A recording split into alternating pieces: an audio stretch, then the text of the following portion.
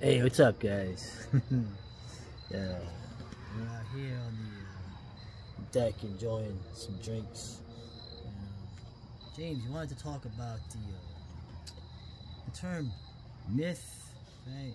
It really grinds your gears how that term has been used in recent, relatively recent history. Let's go into that. My entire life, starting in grade school, I was taught that a myth was at best a misconception, at worst a lie, but it's essentially a truth that's been symbolically rendered to pass down through the generations. So I like the TV series Mythbusters. I used to watch that with my roommate for a few years, but the title just always bothered me, you know, because it depicts this symbolized truth as a lie, just in shorthand. Not too many people had tried to fight against it. You know, such a battle's, I guess, not even worthwhile. The mass mind is what it is. But I was thinking of, because it's something I do with the Plantation America work, is taking words that are used in shorthand by academics to falsify and obscure history. For instance, peasant. You know, just about any modern person's, when you say the term peasant, no, you're some poor person working in the fields for some lord or something. Right. It's equated, really. Most people think of it in terms of a serf. Right. A serf is somebody that's actually the property of the land, and they're thereby owned without ownership guilt by whoever owns the land. It was just some church legalese from the end of the Roman Empire. Peasants were landowners that paid taxes. The only people that paid taxes were merchants or landowners until very recent history, till about 100 or so years ago. Those are the only types of people that paid taxes. A peasant generally owned slaves. They paid taxes because they owned the land. The greatest sin in the universe. Well, so maybe they thereby earned their low status and their warped mirror of the past.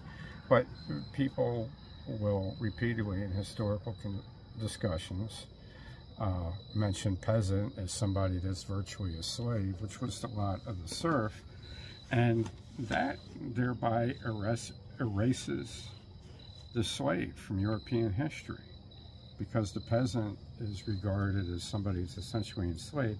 Anybody that pays taxes is technically a slave, according to the definition for most of history, which viewed most people as slaves. But the misconception of what a peasant was does effectively erase entire classes of less fortunate people that were underneath of them.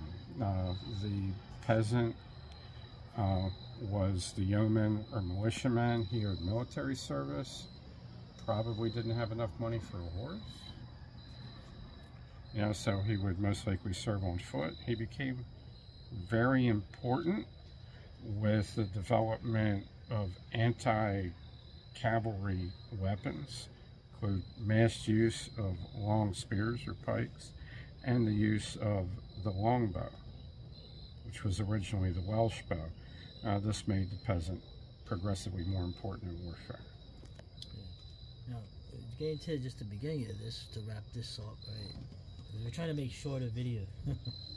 Yeah, so hopefully we succeed. When did the term myth, mythology, and all this stuff, when did the term myth, you think, become associated with some misinformation? Because you know how bad that is, God forbid. It was by at least 1970, which is my first memory of the term is in 5th and 6th grade, when I started growing a brain and I was getting out of the special ed class. So it was yes, I was in special ed. So but it turned out to be okay because I thereby sidestepped a lot of the indoctrination that brainwashed people that were more intelligent than me. Well, I mean, special ed kids were just like, they were actually the bad criminal kids in my schools. You know, I was the Tarzan of the special ed kids. That's awesome. Of the 5 of us, I was definitely the smartest. There you go. I wasn't as strong as those other 4 idiots. Actually, I would actually say that lacking in mythology is something that really hurts you as a people, as a collection of whatever. But there are American myths for sure. So anyway, all right. So this is interesting. We just wanted to talk about mythology and myth and all that terms. It's just a myth. So. All right. So maybe there's some misconception. Or misinformation. We're the YouTube experts, so we're all about misinformation. We're trying to misinform people for evil, evil purposes. Sorry.